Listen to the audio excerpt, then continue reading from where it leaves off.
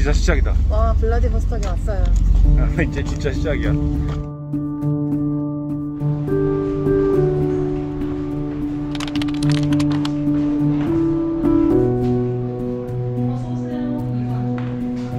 사진도 국제연합도 만들어야 되고, 네. 이것저것 해도 잘 모르겠어요. 8장이니까 다 같이 써.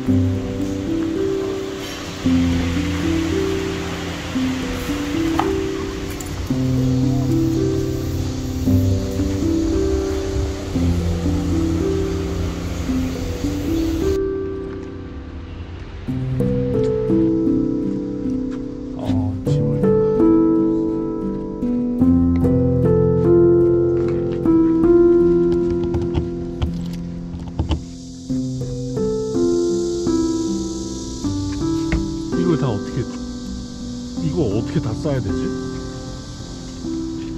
와, 일단 다 빼보자. 일단 여기도 있고,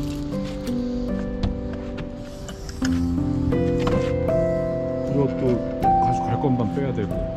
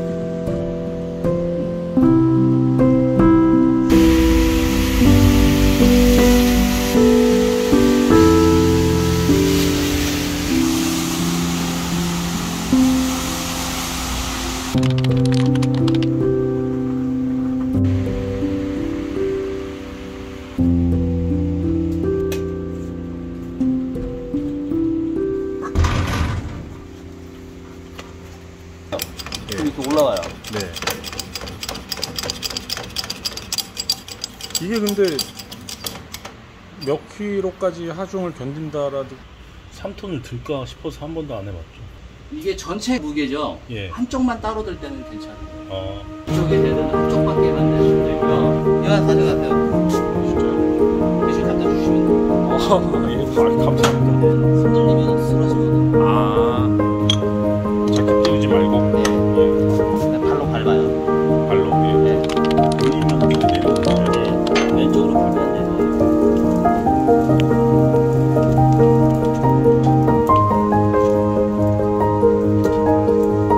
앞에하고 뒤에하고 다 여기 하나에서 들어가는 거예요? 네.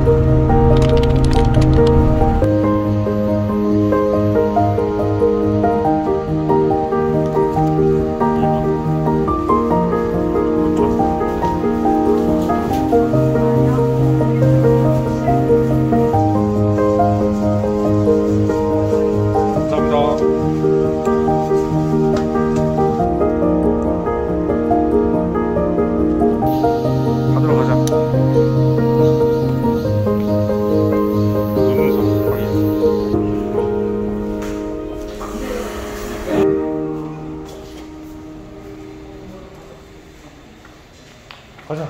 여기 이제 갈 수 있어.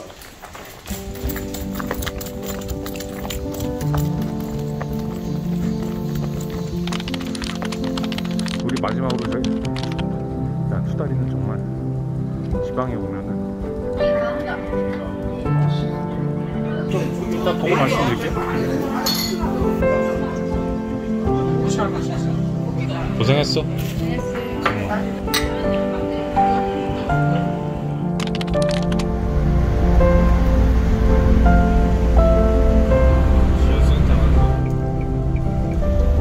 이쪽이 한국이니까. 아니 지금 문을 열어주시는데. 아 그럼 들어가네.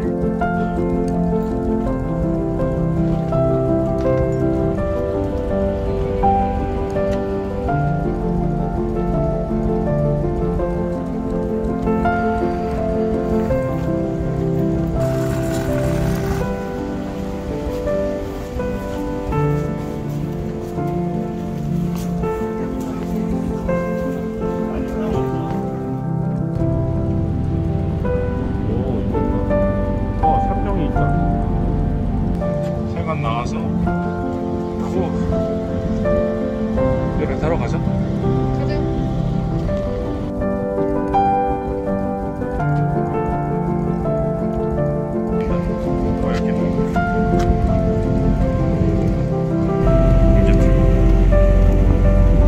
마지막 동해.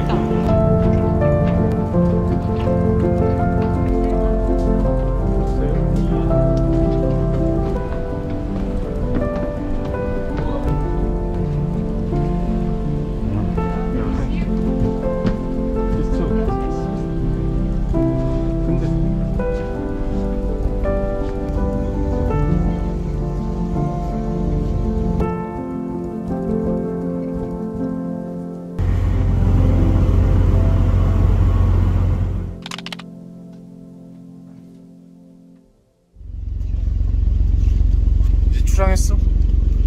이제 출발했어. 한 바퀴 돌자. 식사를 원하시는 시청자께서는 안내실로 오셔서 식권을 구입하여 주시기 바라며 레스토랑 영업시간은 6시부터 7시까지입니다.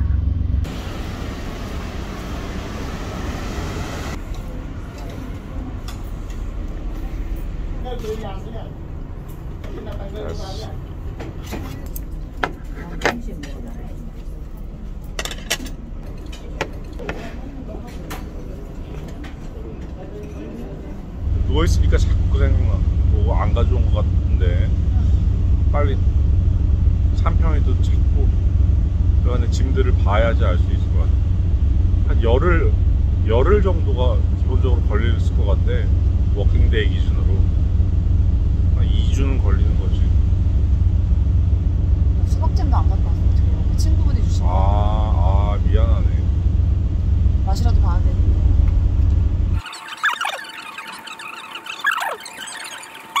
비 온다. 내려가야 될 것 같아요. 가자. 그리고 수건을 개인 수건을 좀 챙겨와야 된대요. 근데 아니 잘래 그냥 샤워 안 해.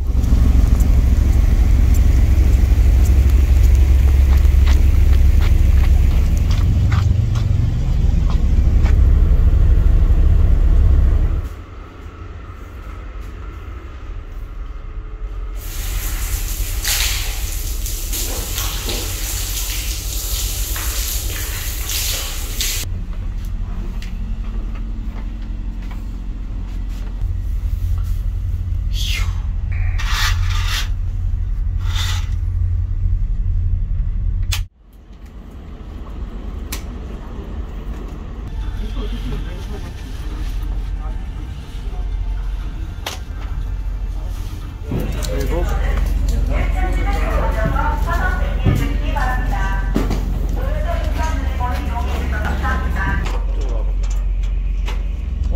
이제 진짜 시작이다. 와, 블라디보스토크에 왔어요. 이제 진짜 시작이야. 아마 저기서부터는 촬영이 안 될 거야. 그치?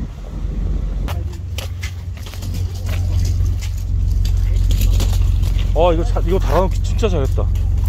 우와, 똑같아.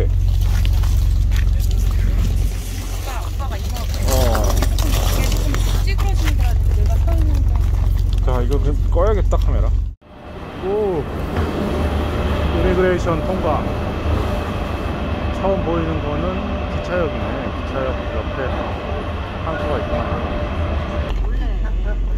뭐 작년 재작년 뻥쳤는데 뭐 이제부터 벌어야 들어갈